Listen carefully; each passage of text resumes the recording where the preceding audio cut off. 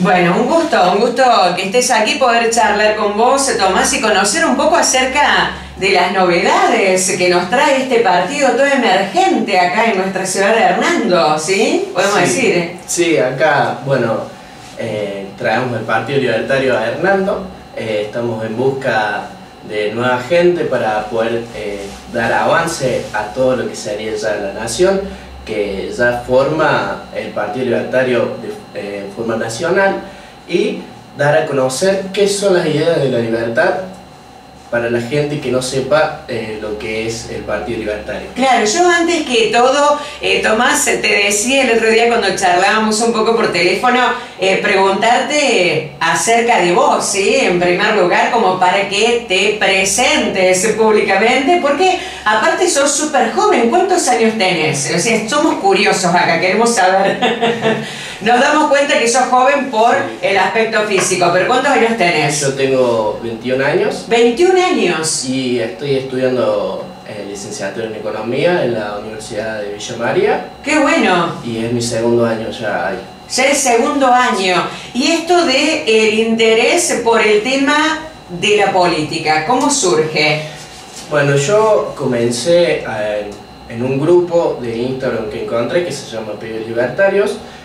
Bueno, me organicé con ellos, era un movimiento que hablaba sobre la libertad, y después me aparece como sugerencia el Partido Libertario, que yo no conocía bien todavía las ideales en concreto, y entonces me empiezo a poner en contacto con ellos y para ver qué es lo que era. Entonces me agregan un grupo ellos y teníamos reuniones donde hablamos de la libertad, sobre las preocupaciones que había en la provincia de Córdoba, cómo podíamos solucionarlo, o ideales para poner en pie y hablarlo con el intendente de Córdoba, ideas así. Entonces yo me voy adaptando más al grupo y los ideales cada vez empiezan a gustarme más sobre la libertad.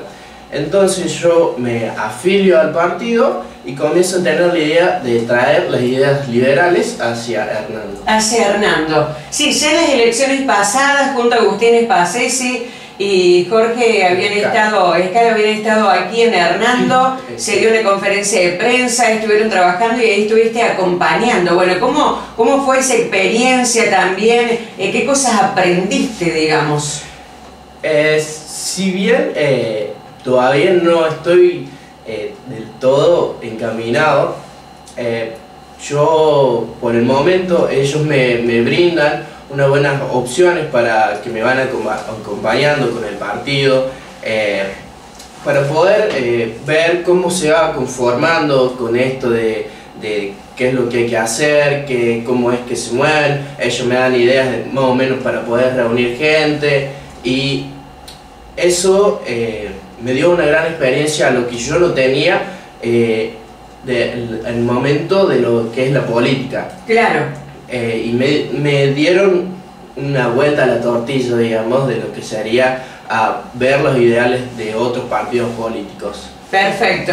Bueno, ahí cuando vos decís empiezo a descubrir las ideas de la libertad, ¿de qué se trata concretamente para contarle un poco a los hernandenses, Tomás? Bueno, el liberalismo es una filosofía política, moral y económica que defiende los derechos civiles y el derecho individual, y está en contra de un gobierno absolutista, y defiende la igualdad ante la ley, la propiedad privada y la vida.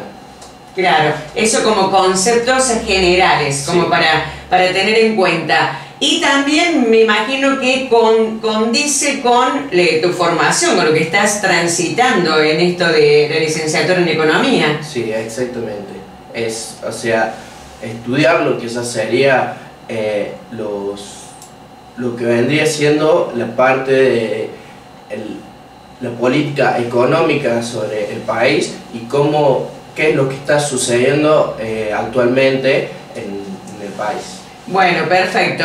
Vamos a decir porque a nivel nacional tiene un gran referente el Partido Libertario, que es Javier Milei. ¿Quién es Javier Milei? ¿Cómo lo describís o cómo lo ves vos? ¿Cuál es la percepción que vos tenés respecto a Javier Milei? Bueno, Javier Milei también es un libertario economista que hace ya 30 años que está defendiendo las ideales de la libertad, en el cual él tiene un plan económico que presentó acá en Córdoba en abril vino a presentarlo, y bueno, esto está descrito en 3 etapas, que la primera etapa él propone el recorte de gasto público y una reforma tributaria, con lo cual esto que hace que baje lo que serían los impuestos. Bueno, una de las formas de él también sería que el sector público pase a ser privado, y quede todo esto en una flexibilización del mercado laboral para que se pueda dar más trabajos en la parte del sector privado. Claro, básicamente que lo que siempre propone Javier Milei es la reducción del gasto público, es decir, el gran peso que tiene el Estado, siempre que lo escuchamos decimos el gran peso que tiene el Estado sobre los argentinos, que hacen que cada vez estén más asfixiados en cuanto a materia impositiva, que tengan que pagar muchos impuestos. Entonces, y por otro lado el tema de la flexibilización, que decís, para que haya un mercado libre, que eso llevaría al crecimiento de acuerdo a lo que son los ideales que se promueven. Exactamente, y que haya una apertura internacional del comercio, digamos. Claro. Bueno, en la segunda parte él propone una reforma previsional para recortar lo que sería el gasto del Estado y dejarlo en manos esto de instituciones privadas, con lo cual esto es algo importante para que es lo que empuja el déficit fiscal. También él menciona sobre el retiro de los empleados públicos y elimina de manera progresiva los planes sociales a medida que los beneficiados vayan encontrando trabajo en el sector privado. Y en esta parte también él nombra que quiere reducir todos los ministros que hay a 8 ministros. Claro, sí, siempre escuchamos, decimos, él dice el recorte lo debe hacer la política, siempre que lo escuchamos dice el recorte lo debe hacer la política, no lo debe hacer el ciudadano argentino, el trabajador. Bueno, ya conocemos cuáles son sus políticas económicas, sus políticas tributarias y todo lo que habla también relacionado con el Banco Central y demás. En esa línea estamos hablando de que, ¿cómo ves Hernando con esta posibilidad de traer esas ideas? Han estado trabajando, haciendo una convocatoria con los hernandenses para decir nos vamos a juntar en un espacio físico, un espacio virtual, que hoy en día también los jóvenes y todo el mundo, digamos, a partir de la pandemia, gente de todas las edades aprendieron a contactarse, a hacer reuniones estando en distintos lugares, entonces a través de internet. ¿Cómo son los encuentros y cómo ves Hernando si tiene apertura o no hacia este tipo de ideas? Bueno, tipos de encuentros serían reuniones, en plazas, si quiere decirse, para poder acercarse a afiliarse, podría ser una tarde de mateada, o si no, también podrían acercarse a tener una tarde de charla sobre el liberalismo o sobre ideales que tenga cada uno de sí mismo, y también poder compartir lo que es el Partido Libertario para lo que es nosotros, que es un partido nuevo, y poder mostrarles también qué es lo que va a cambiar en la nación si llega a ser presidente Javier Milei. Claro, bueno, ¿y acá en Hernando están efectivamente teniendo las reuniones, Tomás, o no? Por el momento no, estamos en busca de gente que se quiera afiliar. Que se quiera afiliar y quiera formar parte del partido. Así que aprovechamos este espacio para abrir la convocatoria. Tienen que contactarse directamente con vos. ¿Hay alguna página, alguna cuenta de Instagram o por dónde te encuentran, digamos? Hay una cuenta de Instagram que se llama Partido Libertario Armando, _. Perfecto. Bueno, y ahí directamente hablan con vos. Ahí hablan con vos. Sí, ahí hice contacto conmigo y ahí podemos charlar de lo que sería afiliaciones y reuniones, todo ese tipo de consultas. Sí, mira, yo lo que le digo a la gente, ya se terminaron las vacaciones de invierno, Tomás, y viste que esta segunda parte del año, el segundo tramito del año pasa volando. Sí. Se pasa en un abrir y cerrar de ojos. Será que hay tantas actividades que cuando uno se descuida está con el pan dulce, el budín inglés, la garrapiñada, preparando todo para Navidad y para cerrar un año. Así que el año que viene hay elecciones. ¿Ustedes qué creen con respecto al 2023? Ustedes van a estar trabajando sobre todo para acompañar a Javier Milei en su candidatura a presidente, porque él ha sido uno de los primeros que viene anunciándose como candidato a presidente, para acompañar, digamos, a quienes se presenten en la provincia de Córdoba. Y también puede haber algún tipo de candidato aquí a nivel local, o todavía eso no está definido. ¿Qué piensan hacer? O quizás también existen las coaliciones, eso lo dejamos para otra pregunta, pero también están las coaliciones en donde se van fusionando los partidos. Bueno, ¿qué van a hacer?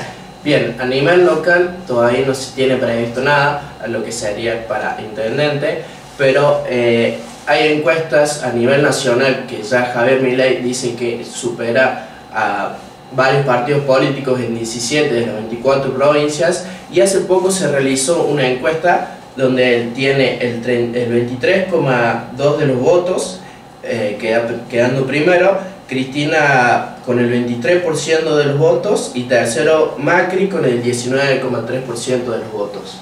Se ha venido muy bien. Y hubo un solo momento cuando habló de la venta de órganos, ahí cuando cayó la imagen drásticamente, y después, bueno, con respecto al tema de las ideas y de la forma de pensar y de pararse, a mucha gente le ha gustado, ha sabido posicionarse muy bien en todo este tiempo, y la verdad que hay encuestas que lo dan como que tienen muy buena imagen positiva. ¿Ahí de qué estamos hablando? Porque una cosa es la imagen positiva que puede tener el ciudadano argentino respecto a una figura política, y otra cosa la intención de voto. A veces uno dice hay que hacerlo más cerca de la fecha de las elecciones, porque decimos yo puedo tener una imagen muy positiva de alguien, pero ahora puede ser que no lo vote o que sí lo vote. Por eso también se hace sobre la intención de voto.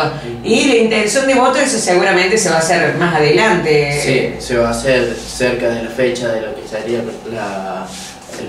el voto a las presidencias. Claro, sí. Y bueno, nosotros esperamos que pueda salir electo.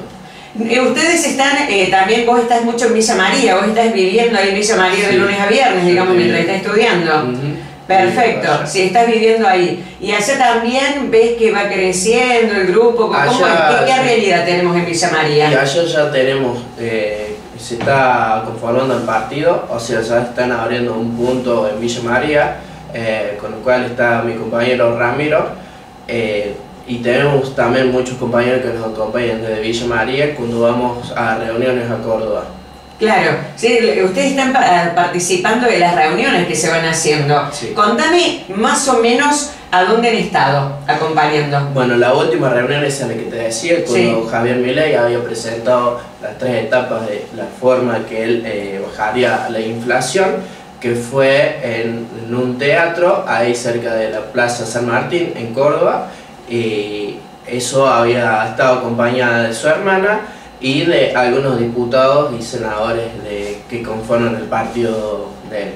Claro, y por otro lado, hoy ¿cómo ves el país? ¿Cómo ves el país, Tomás? Porque vos me decías inicialmente, empezamos charlando sobre qué cosas uno cuestiona, qué cosas no le gusta, y claramente hay una visión que no debe ser positiva de lo que está pasando para empezar a buscar algo totalmente distinto. Entonces decimos, ¿qué impresión tenés de lo que estamos viviendo? Bueno, hoy en día, ya el mes pasado, julio, tenemos una inflación del 6,9%, una de interanual del 72,1% y el acumulado anual es del 42%. Tenemos una pobreza más del 50%, en lo cual eso ya se ve muy mal para un país tan rico como este, y nosotros tenemos que demostrar que hay que salir adelante de manera que no nos dejen pisar, digamos, como la bandera, no sé si te das cuenta, sí. Don't tread on me, que no hay que dejarse pisar por el Estado. Claro, perfecto. Bueno, estamos hablando de que a cuánto va a ser la inflación anual. Algunos dicen ya va a llegar a los 3 dígitos. Recién veía un informe ahí del Banco Central que decía, bueno, va a ser 90%, pero hay otros que dicen si siguen este ritmo podríamos superar hasta los 3 dígitos. Habrá que ver qué es lo que pasa con el cambio de ministro. Julio ha sido el mes donde hubo mayor inflación a raíz de toda esta desconfianza, incertidumbre que se potenció ya a través de los mercados y demás, bueno, y todo lo que está pasando que es de público conocimiento. Así que ustedes están aquí trabajando en Hernando. Tomás, te dejo ahí los últimos minutos para que aproveches y hable a la gente, a los jóvenes, a los grandes, a los que vos quieras, a los hernandenses, a que los acompañen. Bueno, los invito a formar parte de este partido porque ya estamos cansados de que el gobierno nos reprima a todos, y para poder salir de la calle y decir basta. Así nosotros podemos seguir adelante con este partido y poder tener la libertad que merecemos. Muy bien, buena estrella, Tomás. ¿Te gustó el té de menta y peperina, el té? Sí, muy rico. Y estamos acá con Celeste, a ver, no de un dedo para arriba, para el medio, para abajo. Con respecto al té, también le gustó, es rico, es rico. Con azuquita, como digo yo. Bueno, buena estrella, Tomás.